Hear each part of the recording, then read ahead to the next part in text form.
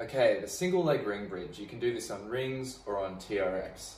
So you'll loop one foot in firstly.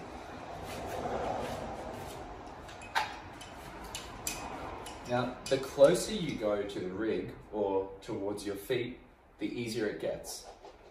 The further you go away, this way, towards your shoulders, the harder it gets. So you want to set up at a distance which allows you to perform it with good technique.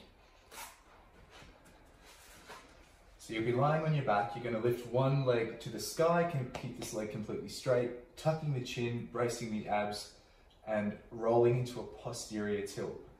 From here, the challenge is keeping the heel close to your body and then keeping the pelvis level as you drive up.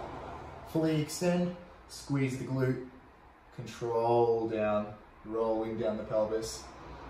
Keep the heel close, drive up.